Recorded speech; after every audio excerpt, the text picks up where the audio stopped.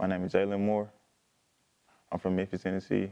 Graduated from UT Martin in 2019 with a bachelor's degree of business and interdisciplinary studies.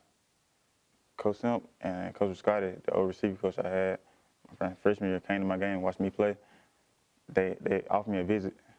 It was like in January, and I loved like the facility, the atmosphere, the coaches, the players. It was like a brotherhood. And they really sold me. Like I love UT Martin.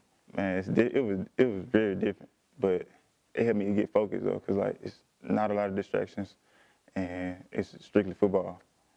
And that's the goal, is just strict play, like just focus on football. I learned a lot from the older guys, Kalen Weathers, Dan Axline, Rod Wright, and I got like pieces for them and put it in my game. And I also watched like a lot of NFL players and put it in my game.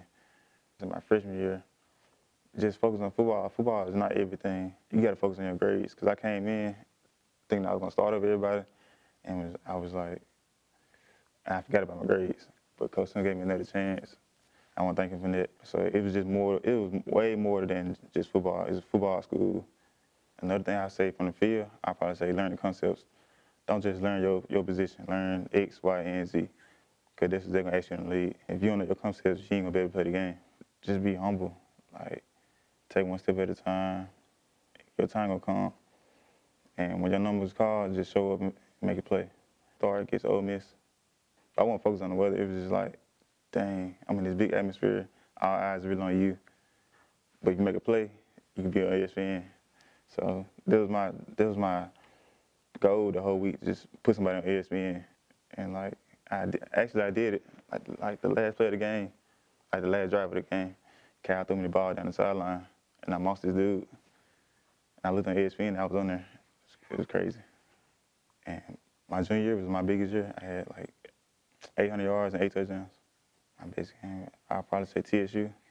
I had 2 touchdowns and 181 yards. I enjoyed every bit of being on the sideline with my teammates, and they lift me up to tell me to keep going, because you can make it to the next level. Me hearing that was like made me strive every day hard and continue to work on my plan A. Let's make it to the league. Plan A was to be a football player. Plan B was make sure plan A worked. So plan C was to be a police officer. Because I had 2 brothers, they both police officers in Memphis, and they do great jobs. I was in Martin working out, just training every day. And when the draft came around, I tuned in around the 5th through the 7th round. I still didn't get no call. But around the 7th round, I got a call, and it was like, "You gonna be a Raven?" I was like, "Ain't no doubt." So I got that call, and now I'm a Raven. Who was the first person when you got the phone call? Who was the first person you hung up the phone and called? My dad. I called him. He was like, "Hold up, I'm gonna call you right back." I said, "No, that's important." He was like, "What is it?" He was like, I said, "I'm a Raven." He was like, hold up. Let me take you off speaker."